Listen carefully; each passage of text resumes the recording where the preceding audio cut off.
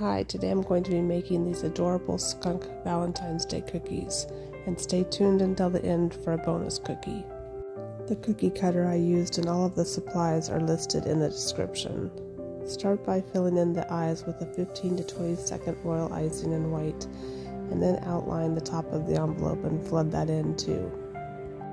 You can flood in the center of the ears also, and then let it dry for about 5 minutes before outlining and flooding in the center part of the tail. Then outline and flood in the sides of the envelope. Use a scribe or a toothpick to help move the icing into the points. Not shown on the video, I filled in the little bit of hair between the skunk's eyes with white, and then I moved on to do the black on the top of the tail and the bottom of the tail. You don't have to do your skunk in black, you could also do it in pink or any other color.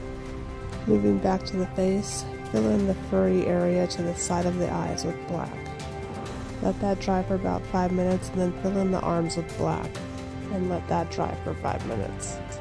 You can then fill in the chest area with white and the black around the ears.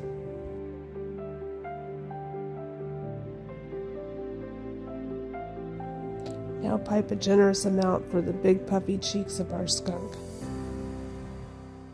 And pipe the fur at the top of his head. Let that dry for about 5 minutes, and then pipe in the nose. And pipe in a heart to seal the envelope. Going back to the hair, put a squiggle of icing on the hair and gently dab at it to make a textured furry look. Let the cookie dry at least 6 hours or overnight, and then we will paint the details.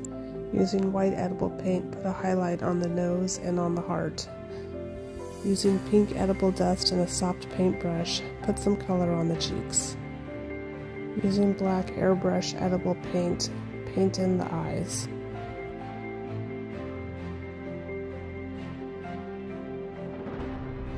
Mixing the black with the white to make a light gray, outline the envelope, and then take a flat brush and blend it out so that it's not so stark of a line.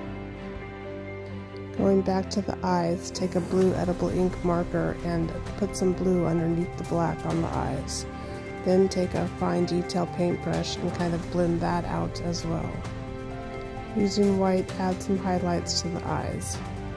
Then using the gray, add some dots to the cheeks and a couple of fur lines in the ears. And finally, give our skunk a pouty lower lip. This skunk turned out adorable. Keep watching to see how I made the envelope cookie for this set. Outline the top part of the envelope and put a squiggle of icing in the middle. Taking a flat paintbrush, spread that icing around because we want this to look like the background, and so we don't want it to be puffy. Using the white royal icing, outline the envelope and fill in the left and right sections. Let that dry for at least 5 minutes. Fill in the bottom section of the envelope. Let it dry at least 6 hours or overnight. Using heart royal icing transfers, put some royal icing on the back of a heart and put it on the envelope. Continue to add hearts until you have the envelopes looking the way you want. And the love notes are done. I hope you enjoyed this Valentine's Day cookie tutorial. Subscribe to my channel for more tutorials weekly. Thanks for watching.